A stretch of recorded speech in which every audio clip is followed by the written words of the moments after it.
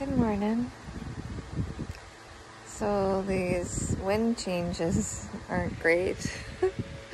Happy for the sun. It's changing of season from the rain to the sun. So dry season. So that means dust.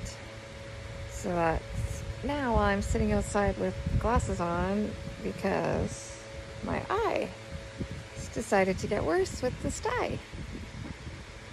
So yeah, there I am. I think it's a week before Christmas. Everything is getting handed in this week. I really hope they don't call me till the new year, honestly. So I'll just wait and see. And thank you, Roxana, my suegra, mother-in-law, taking the paperwork in for me so I don't have to go all the way there to San Jose to do it. I already have to go to get treatment there, so that's going to be hard enough coming and going. Anyway, I'm going to get my vitamin D here, get in the sun before it gets too late. And I got my results back from the hair pull testing on what I should do and certain things I should take. And so I'm actually going to read all that and then start today.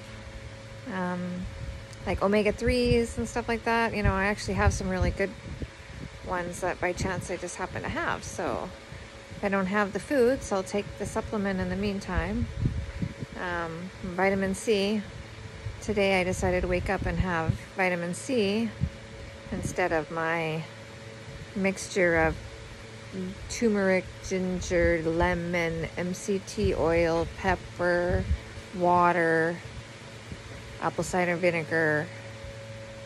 Yeah, I think that's everything. I usually have that when I wake up in the morning. But today I had my vitamin C. So I think I'm going to go get an injection of that. I'm going to get the test to see if I can get a high amount of vitamin C injected into me. And if so, I'm going to. I just want to make sure cancer's out,